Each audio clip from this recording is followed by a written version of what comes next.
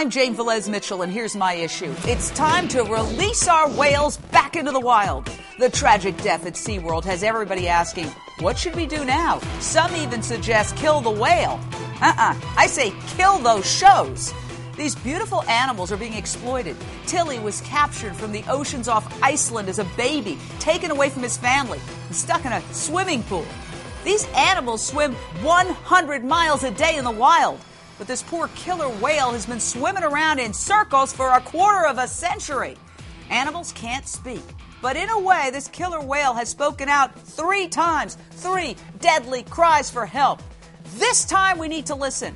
Release these whales into ocean sanctuaries on remote coastlines. Remember Free Willy? I say Free Tilly. I'm Jane Velez-Mitchell, and that's my issue. Tonight on Issues, infuriating new developments in the horrifying murder of little Shania Davis. Cops say this 5-year-old girl was sold into prostitution by her own mother, all to settle a drug debt. Tonight, the ultimate shocker. This mother has been freed from jail. Why? Plus, has the body of Andrew Koenig been found? Unfortunately, police believe they have found him. More on this very tragic story on Issues tonight.